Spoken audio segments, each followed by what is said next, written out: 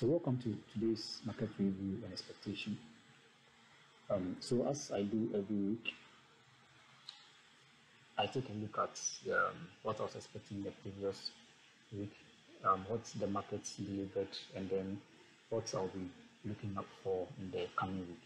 Okay, so this is the dollar index as we do, or I do every trading week. Let's take a look at what I was expecting the previous week. In the previous week, we closed on this particular candle, right? And then I was expecting price to open up, then tackle these highs, right? And then this particular volume imbalance. Okay, that was what I was expecting to do.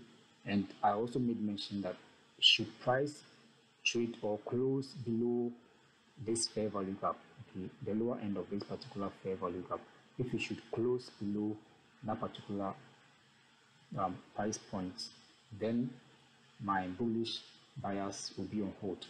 Okay, then my bullish buyers will be on hold for the dollar index. We actually did that on the Monday. This is Monday's trading. Monday price opened, had a little pull up, and then we dropped and we closed below that particular level I was talking about. Okay, and so there was no trade for me.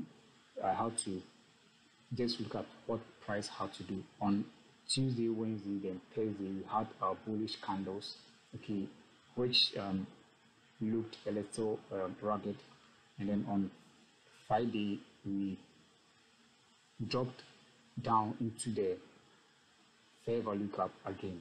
Okay, so this price action is some kind of is not really showing me any particular trend. Okay, so in the coming week, I'm actually not going to have any trade. I'll just observe the market to see where it is most likely to trade to. Okay, where it is most likely to trade to.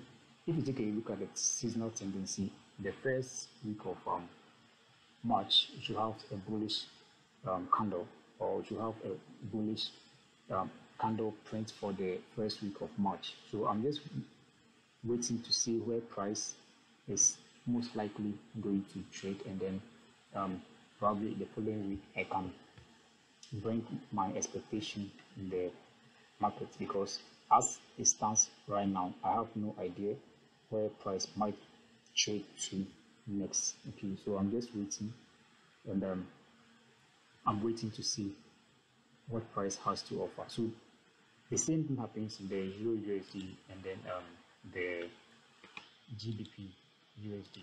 Okay, the Euro USD, as I expected the dollar index to open, okay, and then trade up.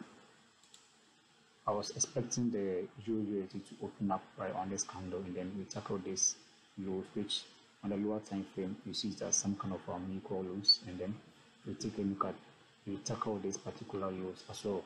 Okay, yeah, but price actually had a bullish flow on the Monday, then we dropped down.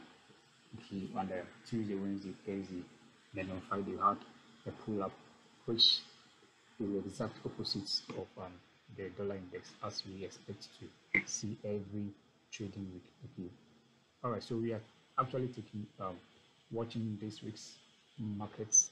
No trade for me personally, so I'm just watching the week's market, and then I would consider my buyers in the following week, which should be about 11th to 15th. Okay, so from 4th to 8th, personally no trade for me. Okay, no trade for me. All right, so that is it for this week's market review and expectation. Enjoy your week and stay safe. Thank you.